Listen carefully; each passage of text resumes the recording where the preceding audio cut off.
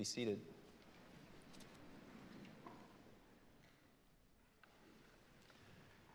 The battle for perspective does really matter, and it is an everyday challenge, and particularly a challenge for those of us who identify as disciples and followers of Jesus. We see this battle going on throughout the New Testament. The words of the authors of the New Testament are often just calling the people of God to see into reality. In fact, this is the whole book of Revelation. The book of Revelation is about seeing and about, do we see what's really going on, especially when we're living in the midst of a challenging and difficult world. And we definitely need perspective. This has been a long week for a lot of reasons. It was hard to watch what unfolded in Uvalde, Texas, just after, about 10 days after what happened in Buffalo. And this week was also the 2-year anniversary of George Floyd's killing in Minneapolis. We continue to watch the ongoing devastation in Ukraine. I think we become somewhat desensitized to it after this long and seeing so many images in the media. Also, this last week, the church in Boston lost one of our greats, one of the men who was anointed by God and being used by God in powerful ways in the city, Roberto Miranda, Dr. Roberto Miranda of Line of Judah, Congregation Line of Judah in the South End. Died of a heart attack last Saturday night, and I joined, I don't know how many, 1,500 or more, including the mayor, on Friday night in a funeral, just giving thanks for his life and remembering his ministry. And so it's been a heavy week, even in Boston, in the church here. And then there are just the personal matters of grief and sorrow. My wife's mom passed away this Wednesday after decades of illness and physical challenges, and so we've been grieving that. She went to the end with nonetheless, all the physical challenges, a sense of great joy and good cheer, and our family will miss her deeply. I know I'm not alone in losing a mother-in-law or a parent this week. Julie Halverson's mom went to be with the Lord earlier this week. Tracy Noga's father, Phil Mell's dad, did several weeks ago, and there are probably many others that I'm not even aware of. And then there are other issues, I'm sure, as I look out over this room and recognize we all are living in this broken world, and there are all kinds of matters, some of which may be very heavy on your heart as you come in to worship today. Things that you're wrestling with perhaps in a relationship or in your family or with an aging parent or a rebellious child or a struggling marriage. There are a lot of reasons that we can easily begin to lose our perspective. We desperately need to remember who we are, where we are, the nature of the one to whom we belong, don't we? And Paul, as we continue in this series in his letter to the church in Colossae, this is our third message in this series, Paul is continuing to anchor his prayer for the church there of giving thanks. In verse 12, he urges them to give thanks to the Father. And he's grounded that call for thanksgiving in what God has already done in Christ in verses 12, 13, and 14, as we looked at last week. And then he now moves in verse 15 to consider the nature of this one whose kingdom we have been transferred into. You see in verse 13 that he's transferred us to the kingdom of his beloved Son. I encourage you to open up your Bible to Colossians chapter 1 with me this morning. We'll be in verses 15 through 23, but we've been transferred to the kingdom of God's beloved Son. And the question is, so who is this Son into whose kingdom we have been transferred? And that's where Paul turns in this next section as he transitions from prose to poetry, and he contemplates the magnitude of the Lord Jesus Christ. Jesus is not some tribal deity who at best is just a figment of our imagination, or at worst is the manifestation of dark powers that oppose and enslave humanity. He is not some obscure king over an obscure people. Rather, as Paul will declare here in words that can only lead to doxology, to praise, he is the Lord over all. The Lord over all. And Paul longs for the church to see this and to have a proper perspective. So the key question that he's asking is, who is this Jesus to whom we've entrusted our lives and to whom we've given our allegiance, and what has God accomplished in him? Who is this Jesus? Attempts to wrestle with and answer that question throughout the 2,000 years of the church's history are what we call Christology, the study of Christ. And that sometimes can feel maybe like a heady reality, but in fact, Paul is writing a letter to a young church in Colossae, longing for them to grow to maturity in Jesus, and he gets deep with them here about the person of Jesus as a necessary reality for them to grow to maturity. So this is an eminently practical reality. The study of Christ is practical for us. It matters to us as we seek to grow to maturity. And this is one of the central texts in the New Testament on the person of Jesus. So as we look at it together, there are two basic points that we want to make, and then a third really in verses 21 to 23. But Paul makes this case that Jesus is the Lord over creation, that he's the Lord of the new creation, and then thirdly, that we have been taken up into his work in verses 21 to 23. And before diving in, just to say, Paul is re-articulating the Jewish hope in this hymn, this poetry here. The Jewish hope was that the Creator God who made everything that we see would also be the redeeming God, the one who would come and make all things new, that he wouldn't give up on his creation, but he would step in and renew it and bring it to its full completion and tell us in him. Paul is basically articulating that same basic hope, that the Creator God is also the Redeemer God, but he's infusing it with Jesus, as we'll see. Jesus as the agent of creation and the agent of redemption. So first, verses 15 through 17, to help us get perspective, they articulate the fact that this beloved Son is the Lord over creation. Let's just read these verses again. He is the image of the invisible God, the firstborn of all creation. For by him all things were created in heaven and on earth, visible and invisible, whether thrones or dominions or rulers or authorities, all things were created through him and for him. And he is before all things, and in him all things hold together. The first thing Paul says is that this Jesus, and let's just remember how astonishing what he's about to say is. Jesus was a human being. He was a man. He walked and lived among people like you and me. He died on a cross, and then he rose from the dead. And Paul says he, in the Greek it's who, the relative pronoun, who is the image of the invisible God. The Son has been the perfect reflection of the heart and character of the Father from all eternity. And he is the true and reliable representation of God to us. There are echoes, of course, of Adam here, because the referent in verse 15 is the incarnate Christ, who is now ascended to the Father's right hand. But there's echoes of Adam who was created in the image of God, of humanity who was created in the image of God, but did not faithfully represent God in the world, but rather fell into rebellion and sin and marred our ability to bear witness to God. Jesus, though, is different. Not just created in the image of God, but we're told here is the image of the invisible God. In the words of Hebrews, chapter 1, verse 3, that he is the radiance of the glory of God and the exact imprint of his nature. Or in the words of the gospel according to John in the prologue, no one has ever seen God. The only God who is at the Father's side, he has made him known.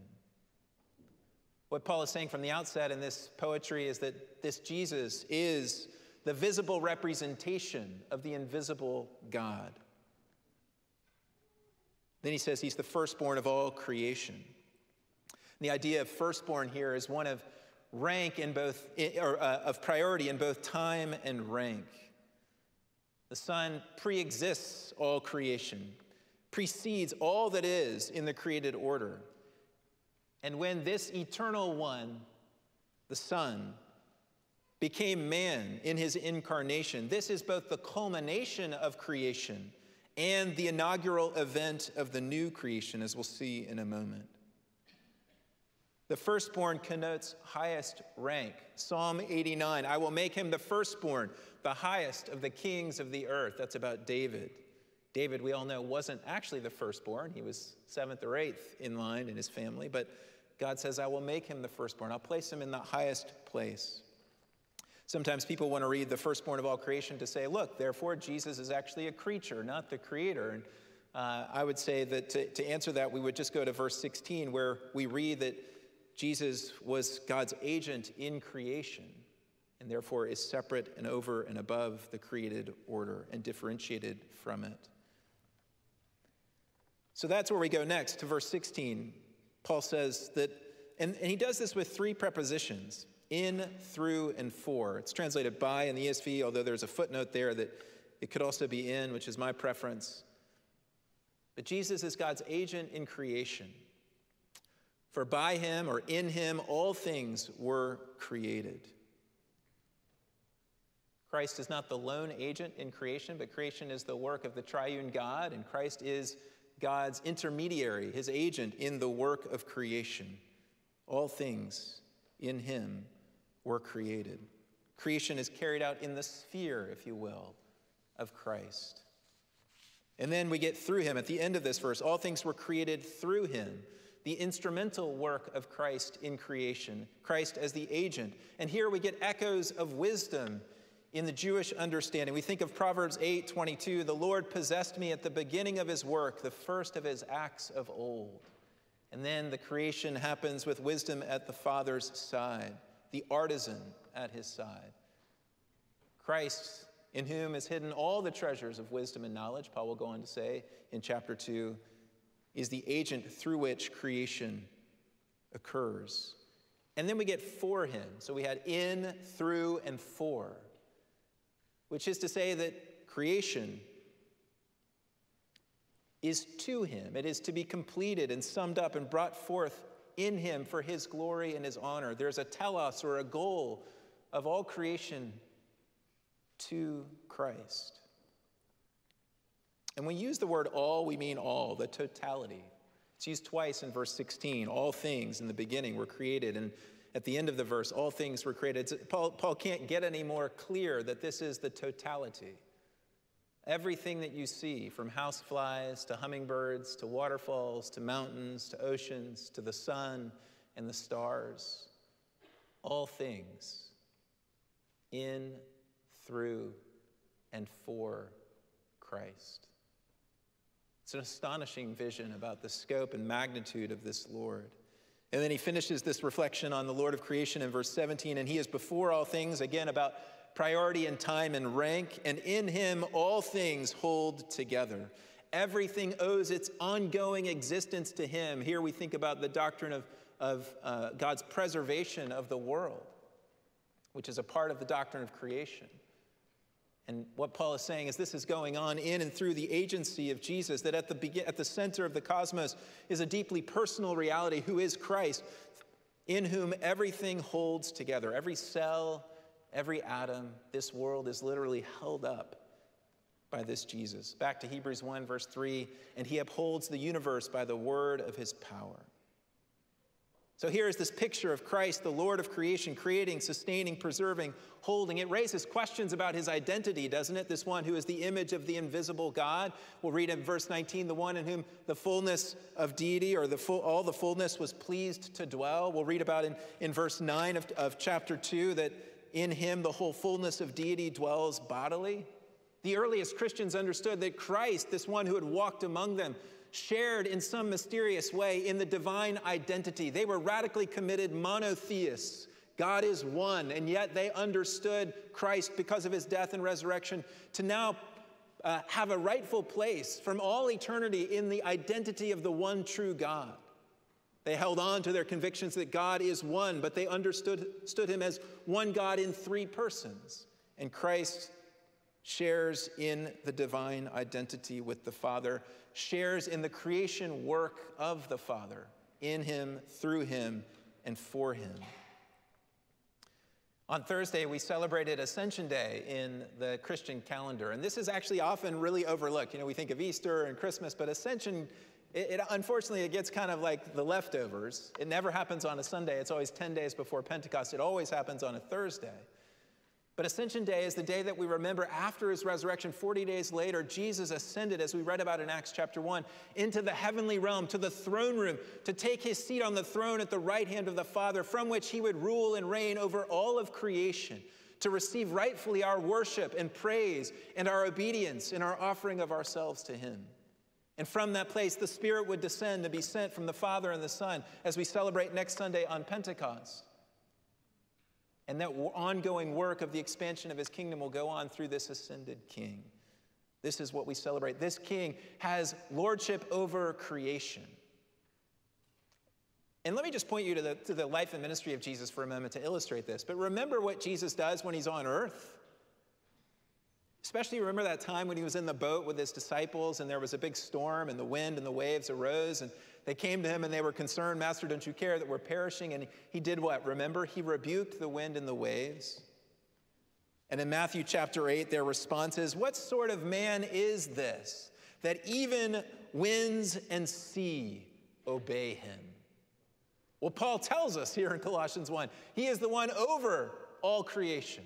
The Lord over creation. Creation does his bidding. And we see that in his miracles as well, in miracles of provision as he multiplies the elements of creation, in miracles of healing as he restores the broken dimensions of our bodies in creation, in the miracle or in the work of exorcism as he casts out the powers of darkness that destroy creation. He is Lord over creation. Well, then Paul turns in verse 18 to continue in this poetry with a reflection on Jesus is the Lord over the new creation. And he is the head of the body, the church. He is the beginning, the firstborn from the dead, that in everything he might be preeminent. For in him all the fullness of God was pleased to dwell, verse 20, and through him to reconcile to himself all things, whether on earth or in heaven, making peace by the blood of his cross.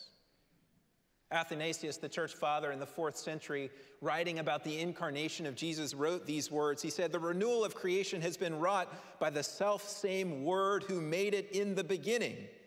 There is thus no inconsistency between creation and salvation, or what I might call new creation. For the one Father has employed the same agent for both works, effecting the salvation of the world through the same Word who made it in the beginning. There's a beautiful symmetry, isn't there? The God of creation uses the agent of the Word in creation. The God of creation uses the agent of the Word in his work of new creation.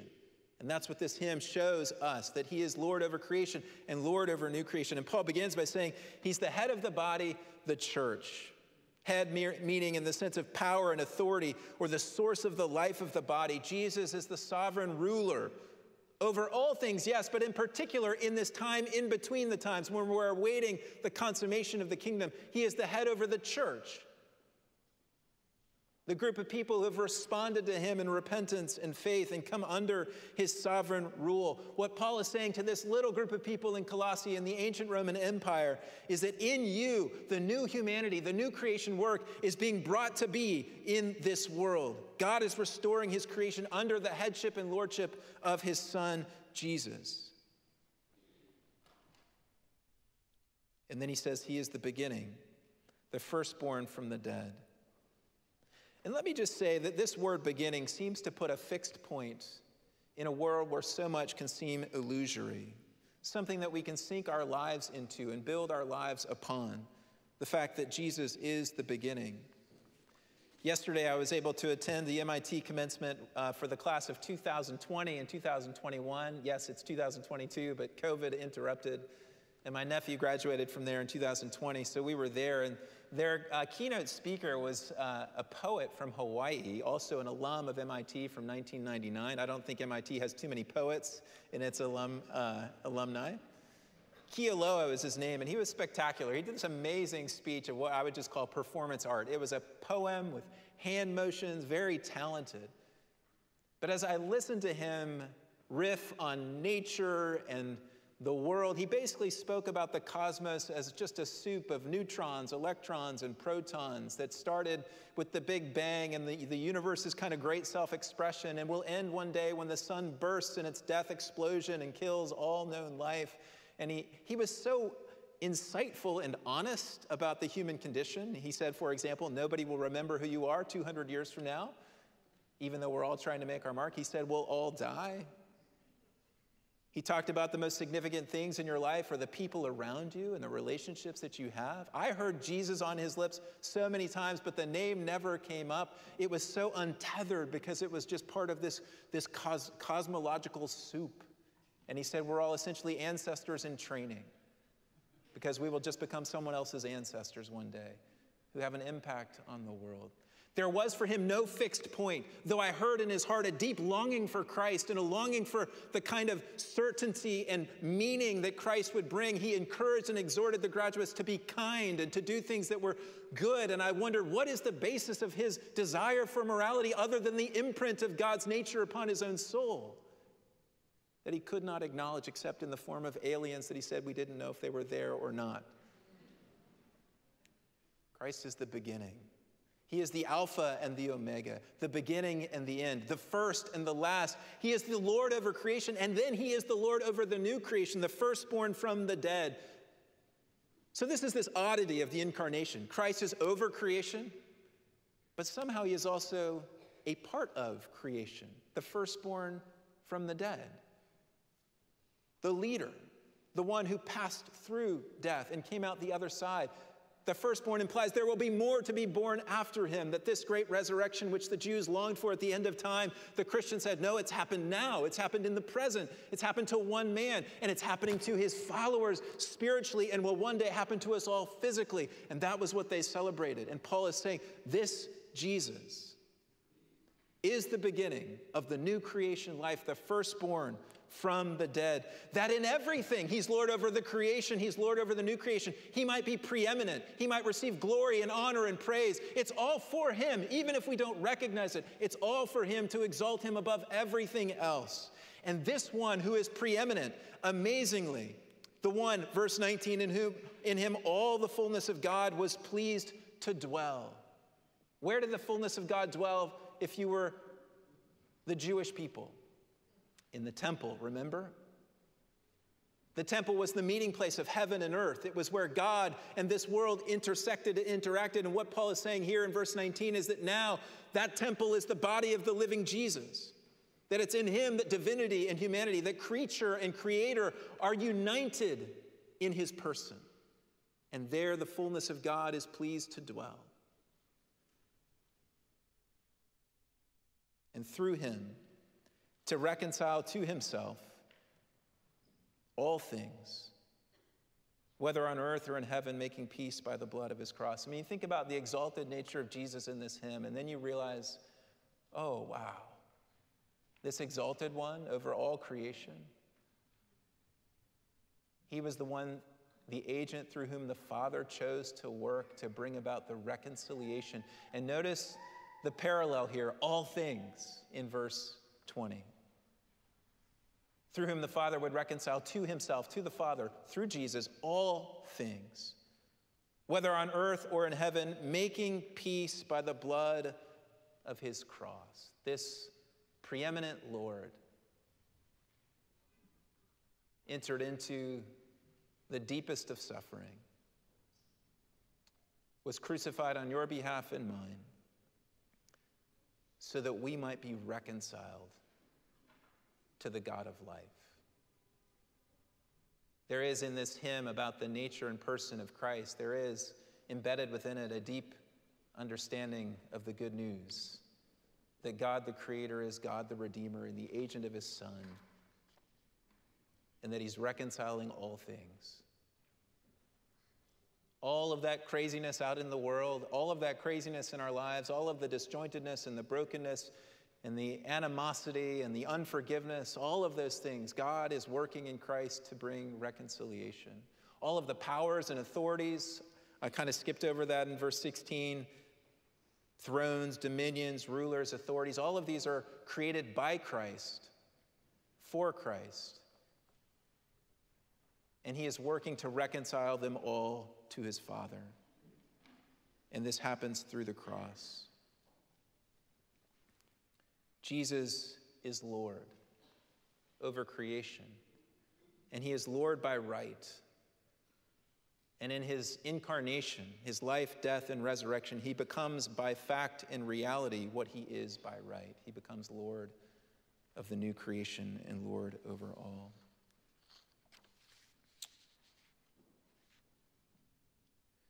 Paul writes in 2 Corinthians 5, in Christ, God was reconciling the world to himself, not counting their trespasses among them. This is God's great work. to reconcile. I had the privilege 13 months ago of interviewing Dr. Roberto Miranda for the Park Street Dialogues podcast. And we had a wonderful conversation. We re-released it this week, and I would encourage you, if you didn't know this man, to listen to it. But he, again, was just a courageous and bold leader, humble and generous and compassionate, just who I want to be when I grow up one day. I looked up to him as a father in the faith, as did so many in our city. And he told me the story in that interview of a dream that he had in 1993 that led to the church moving from Cambridge into the city of Boston. And he described the dream like this. He said he saw slowly gliding over the skyline of Boston a swarm of giant tarantulas, large enough to be like airplanes. Silently, they slid over and settled over the skyline of the city. He said they were intelligent and had eyes full of poison and venom, bursting with poison. Their skin was shiny.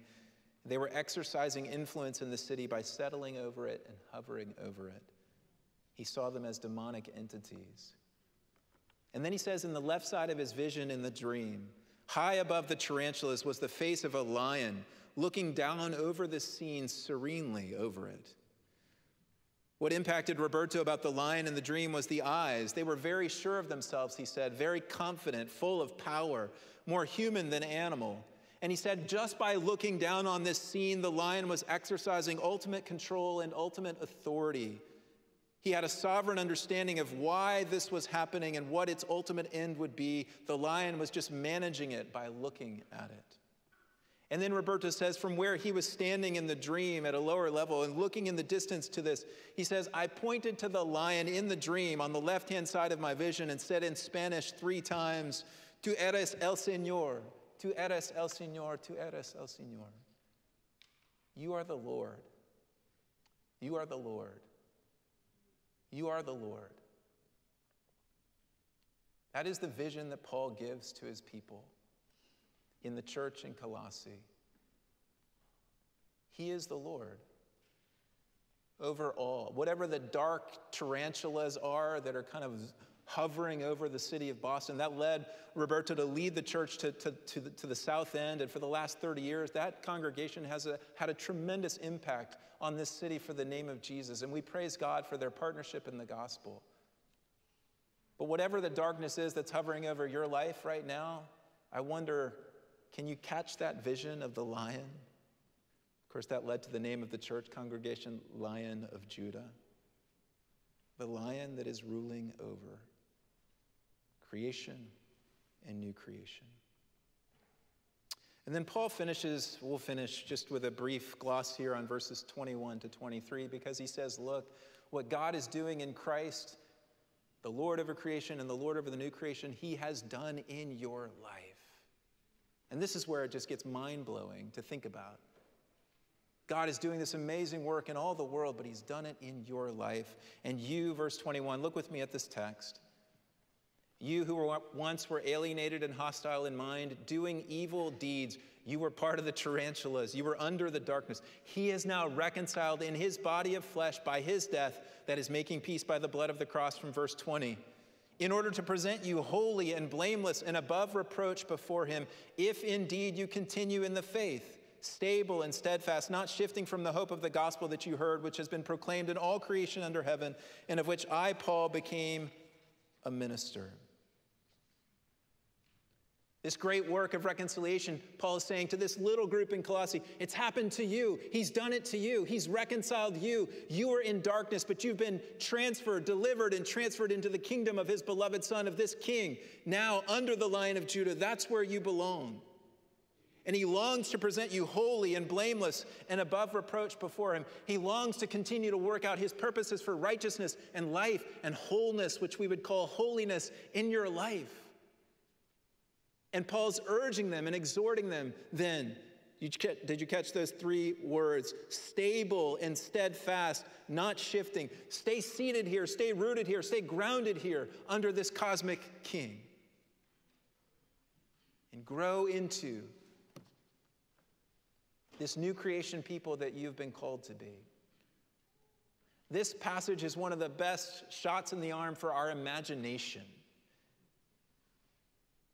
So if you've walked in today and your perspective of God is diminished and small, perhaps because of the things that are going on in the world. May this hymn, this poetry, cause you again to see the glory and wonder and preeminence and sovereignty and supremacy of Jesus, in whom, through whom, and for whom all things were made. Of Jesus, the firstborn from the dead. Of Jesus, the one who is reconciling all things to the Father. Everything that you see out there finds its telos, its goal, its end, in bringing glory to Jesus, this one who is the image of the invisible God. Let's pray. We praise and honor and worship you, Lord Jesus, and we simply ask that you would enable us by the power of your Holy Spirit to leave this place in worship and praise of you, giving thanks to you, and to continue in this way of faith, stable, steadfast, and not shifting. Though the mountains fall into the heart of the sea, though its waters roar and foam, you, God, are our refuge in times of trouble. You are Lord of all, and we worship you and praise you. In Jesus' name, amen.